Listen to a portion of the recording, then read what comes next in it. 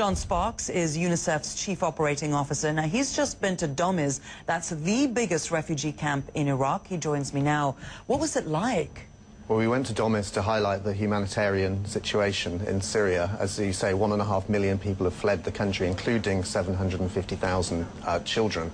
In Domiz camp, Domiz was set up for 20,000 people a year ago. There are now 40,000 people living there, and there are 500 people coming in every day.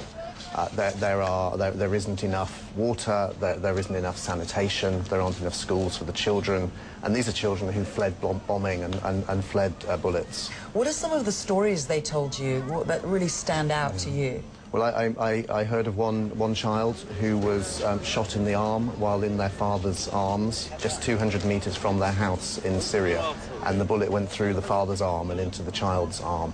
That was one story. The child is on the mend physically, but emotionally it will take many, many years. I also met Serbus, who was a disabled boy.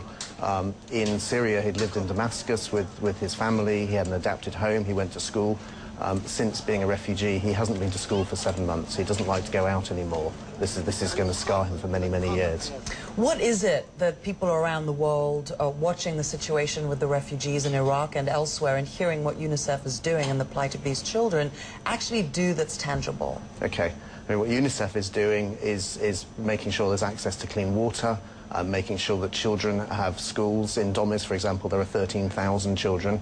Only 3,000 so far are going to school, but that's 3,000 school places created in the last year. Everything we're doing and courageous UNICEF staff on the ground are doing is helping, but we just need to be able to do more, and that takes resource and money.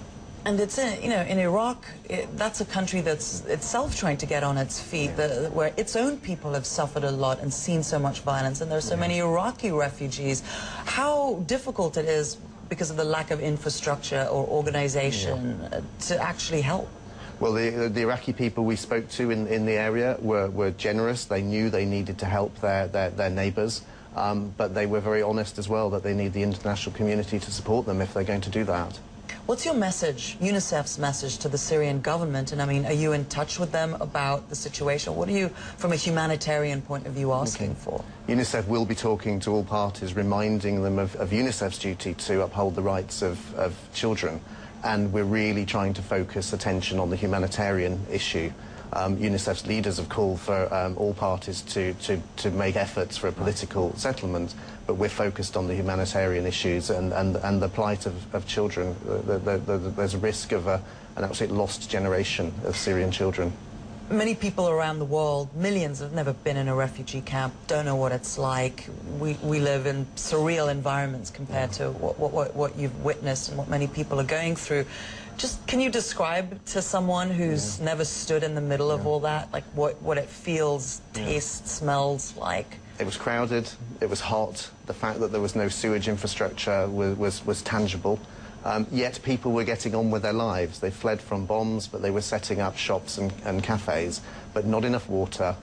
One toilet for every 80 tents when there should be a toilet for every 20. I think people can imagine what that feels and smells like. John Sparks, UNICEF's Chief Operating Officer, just having been to Domiz, one of the biggest refugee camps in Iraq. Thank you.